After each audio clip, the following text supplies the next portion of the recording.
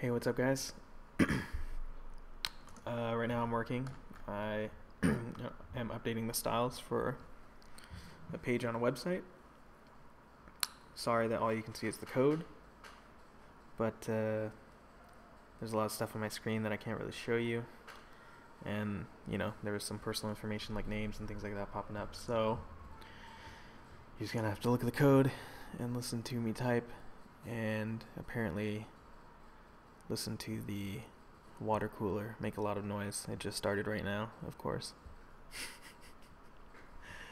Okay, so anyway, this code right here, I'm about halfway through. Please don't comment on the quality of any of this. So let's see here.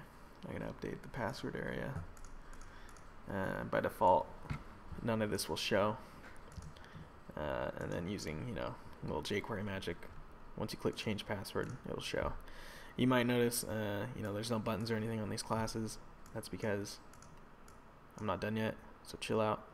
Let me finish it. I'm using Sublime Text 3, if you're curious about my editor. I believe I'm using the default theme. So yeah, let's get to it. So let's remove these little divs. Even though I'm basically going to be adding them in again. Kind of OCD about my indents.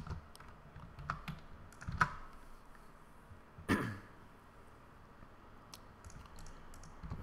so actually, you know what? This is a field set, so we'll do that. Field set.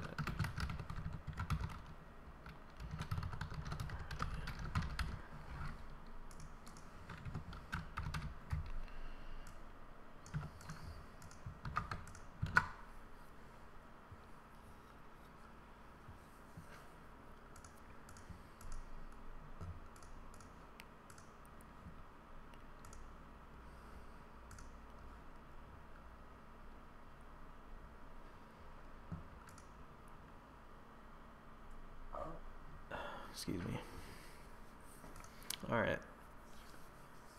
So, by default, I don't want to see this password stuff. So, what do I call this? Password input?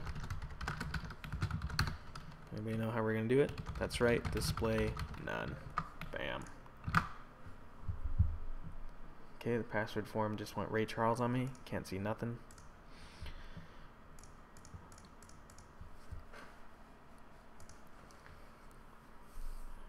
Now I'm going to temporarily remove this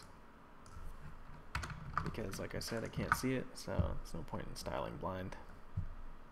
Like I said, not going Ray Charles on this.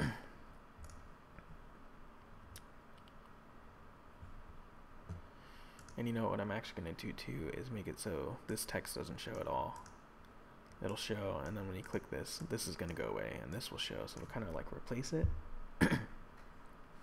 But anyway, let's just push through. I want to get the basic HTML and things like that in, because I still have a couple style changes that are going to affect the page width. So no sense getting it like pixel perfect right now, because I'm going to have to update it later. So let's get rid of these. We don't need these classes. They're pointless, and the button's in the wrong spot anyway, so there we go. Now they're unstyled. Perfect.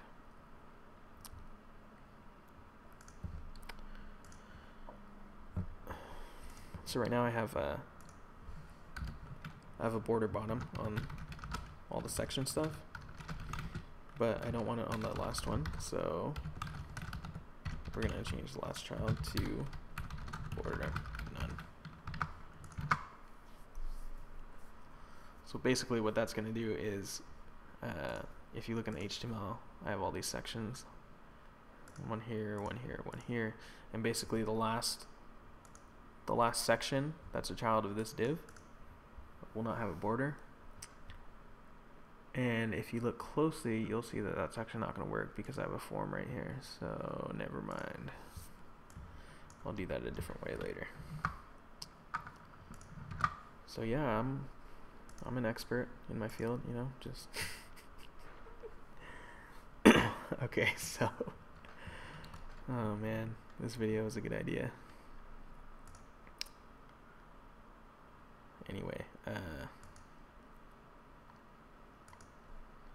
let's clean up some of these classes a little bit, because holy moly. Echo Facebook. You can't see it, but in the right I'm inspecting the element to see what actually gets echoed right there. Oh, it echoes the class connected. I mean, honestly, I don't even know if that's necessary now. Because the way I'm going to do it in the document, I'm actually going to have, let's see, can I drag this over and show you just part of it? Okay. Nope, I can't. Never mind. Sorry. Was that helpful?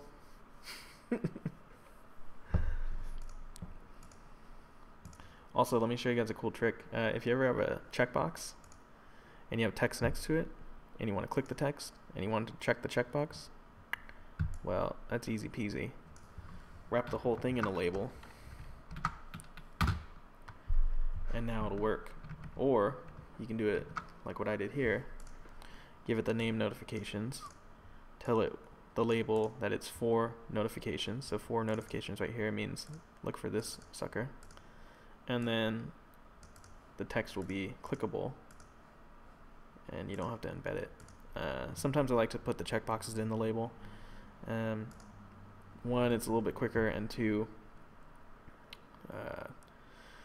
that way I can style the label, you know, do like display block or whatever I want, and it has like a nice containing element. Otherwise you'll style the label, and then you have this like input checkbox just like chilling like a villain, not paying attention to any of your styles, just being, you know, a pain in the butt. Also, see this right here? We're using HTML5, so this kind of thing is not necessary anymore. This is a carryover from XHTML. This site has never been written in XHTML, so I don't know who did that. So how you fix that is you delete it and you never ever put it back. So now when I refresh the page that you can't see, there's absolutely no change at all, because it doesn't really matter anyway. It's just semantics, but I like to keep the code clean. These kind of classes right here, camel case, yeah, not into that. At least not for HTML and CSS classes. You know, for JavaScript and things like that, I think it's okay. One thing too is you'll see for classes I prefer dashes. This is kind of an exceptionally long class name. I don't know why it's like that, but anyway, I prefer dashes. But for you PHP experts out there, you can't have function names that have dashes like that. So sometimes you'll see mixed kind of names. Like I'll do that, and then I'll do, for example, profile underscore connect underscore Facebook, and that'll just be, you know, if we're going to target it with PHP or something like that. Anyway, I'm kind of rambling here. I'm not really doing the work I should. Sublime wants me to pay for it. Sure. There we go. Sorry, my chair makes noise. Anyway, let's get back to it. So, social network connections. This is the wrong style. Should wrap it in a section. Wrap this in a section. Let's get rid of this HR. This is doing nothing for us there. Let's fix this indentation. And that's going to look a lot better now. Oh yeah, that's the stuff right there. Hostess. Another HR somewhere?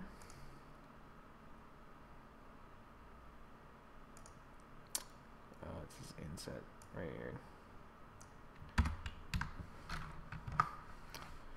For those of you that don't use Sublime Text, I really like it. It's really lightweight, but it's also very powerful. So there's all sorts of plugins and things like that you can install. I don't really have a lot of that going right now because I just kind of use it minimally, I guess. But there's some things I should install. We use Git at work a lot, and a couple other things that make coding really nice. And there's plugins for all that stuff. So I mean, you can even put an FTP into this text editor if you want. You can make it full on Dreamweaver if you're into that kind of thing. So I highly recommend it. And of course, you know, it has the standard like syntax highlighting, which is great for things like, you know, if you mess up and your color looks all wrong, then you know your code is wrong. So now I just have to get rid of this mysterious border that's probably being inherited by a style that's like way too broad. Let's see. So let's inspect this element.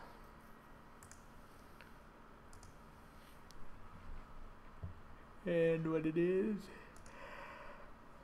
excuse me, I'm tired. So profile accounts 2082. What the heck? So hopefully you can't see my line numbers, because that's gonna look ridiculous.